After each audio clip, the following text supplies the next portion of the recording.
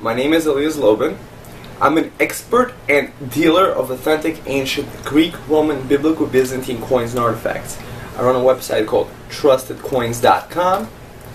There you have access to over 6,800 items that I have at the time of the making of this film. Every item I sell comes complete with a lifetime guarantee of authenticity, a certificate of authenticity, and my signature.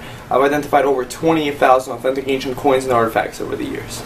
Every coin comes in a beautiful flip that protects it from wear and tear, with a miniaturized description of the professional description that's on the certificate, with a number that matches the certificate. So if you take this separately and let's say carry it around in your wallet or put it away somewhere safe, you have the certificate, the documentation, which includes a professionally done description, many times citing a major reference or collection, and on the back you get the historical context of the item you have purchased.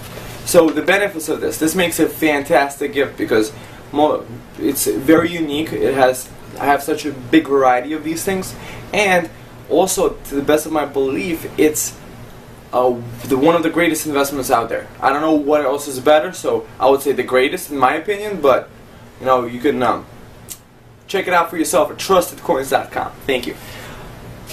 Now, I'm going to be reading the history of Roman Emperor Constantius II. I have many coins of this Roman Emperor, specifically Constantius II, in my store.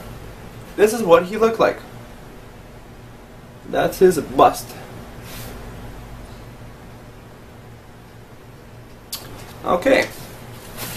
Now for his biography. So check out my store for those coins. Constantius II was Roman Emperor from 337 to 361 AD, the second son of Constantine the Great and Fausta. He ascended to the throne with his brothers Constantine II and Constans upon his father's death. In 340, Constantius' brothers clashed over the western provinces of the empire. In a conflict, Constantine II was killed and Constans became ruler of the west until he was overthrown and assassinated in 350 by the usurper Magnentius.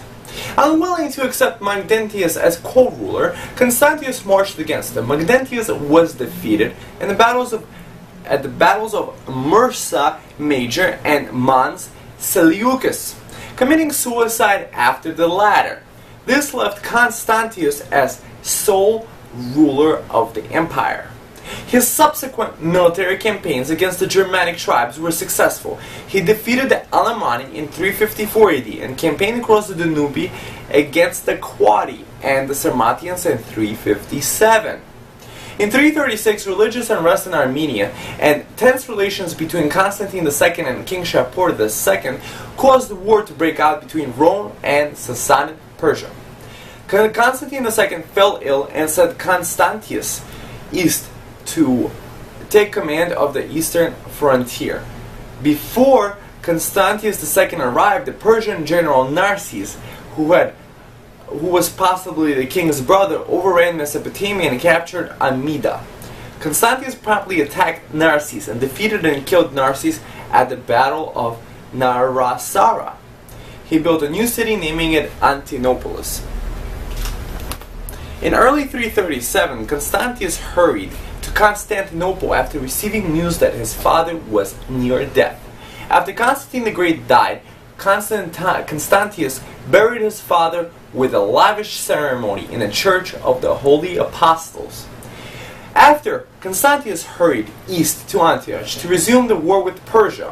While Constantius was away from the eastern frontier in early 337, Shapur assembled a large army, including war elephants, launched an attack on Roman territory, laying waste to Mesopotamia. Constantius prepared his army for a counterattack.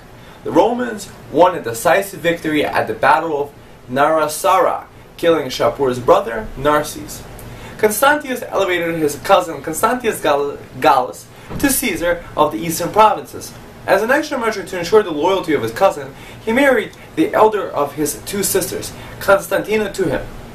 Constantius then promoted Gallus' younger half-brother Julian, who was Constantius' last surviving cousin and the man who would ultimately succeed him in 355.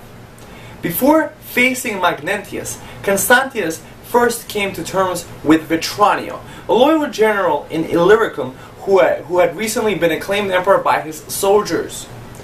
Vetranio immediately sent letters to Constantius pledging his loyalty, which Constantius may have accepted simply in order to stop Magnentius from gaining more support.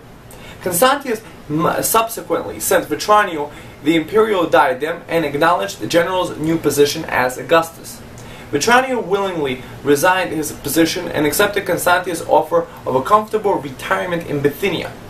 By the time Constantius reached Mapsuestia in Cilicia, he was fatally ill.